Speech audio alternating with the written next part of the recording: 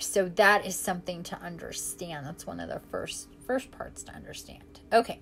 In the Kabbalah, we are always dealing with reflective qualities. This is also why, little segue here, why we get mirrored messages to remind us of these things. God creates thought, then creates mind to hold that thought. Everything has to do with the perception and activity of the divine spirit on itself, a process which various systems of symbols attempt to suggest.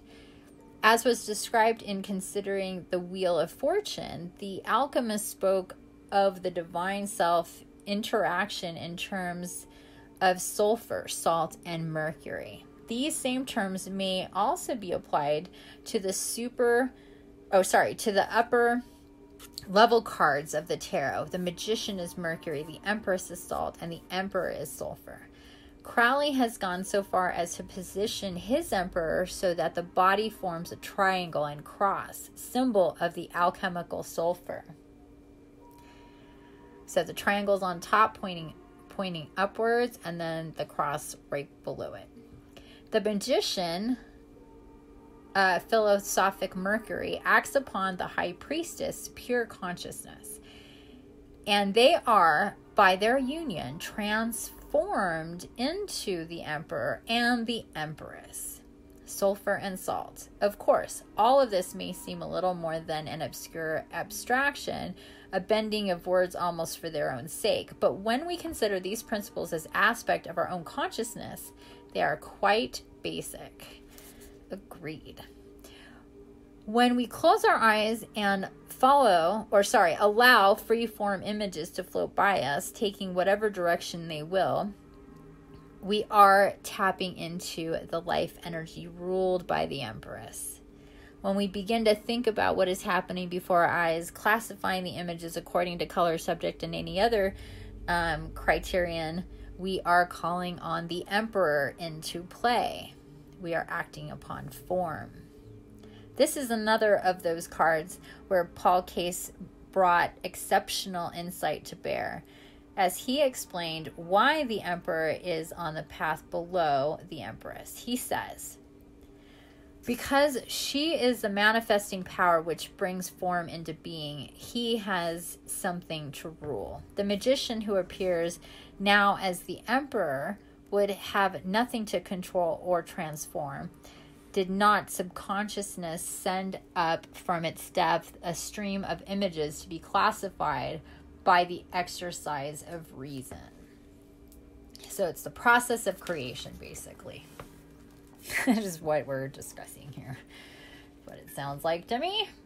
It should be obvious that there is a certain crossover of the Yod and He energies. The Empress in the balance between Chokmah and Binah. So basically destruction and creation. She is the growth which comes from the interaction of the male and female, as in the fertilized cell. Exactly, creation. She is pure fruition. The Emperor, on the other hand, while a potent masculine energy, is He on the path, meaning that its function is determined by Binah. This is a formative path. Its activities are rational and classifying, as underscored by its bright red color, that of Binah in the world of pure spirit, Atzilith.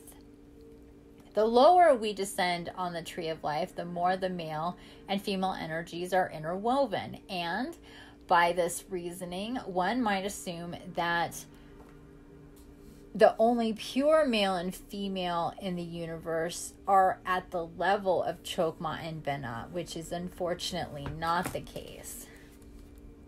Having come to the level of the supernal paths, it is necessary to introduce an idea which may be perceived as destructive to the entire tower of male and female principles, so neatly established to this point. Let us state the problem abruptly. Chokmah, wisdom, meaning the primary quality of maleness, is a female noun. And if we are willing to accept the assertions of gematria, gematria, the idea that sages of the past have buried truths in the interaction of numbers applied to each letter, or that each letter itself a holy symbol, we believe that the very gender of the title is insignificant here? Obviously not. However, the gender of the Hebrew noun for wisdom is not often mentioned by writers on the Kabbalah because it appears to be an irreconcilable problem of language. But let us here take the point of view that whatever gives birth is exercising a primary female quality at the moment of birth. Adam is the first symbolic male, but insofar as his rib became the first female, he conceived and gave birth, thus performing a female function. The female was inherent in the male. What we are describing is not exactly androgyny or even bisexuality, since it is a real transformation of the function of a given energy. Within all that is male, there is female, and within all that is female, there is male. So this is why we say Mother, Father, God, because to say God is male only makes no sense at all. At all. He God only of creation? No. In Jungian terms, the male harbors the perfect female image in his unconsciousness, as the female harbors the perfect male image in her unconsciousness. These are images of the self as opposite gender, the contrasexual component. This is what Jung called anima, female, and males the animus. Oh, sorry. These are images of the self as opposite gender, the contrasexual component. This is what Jung called anima, female, in males, and animus, male, in females.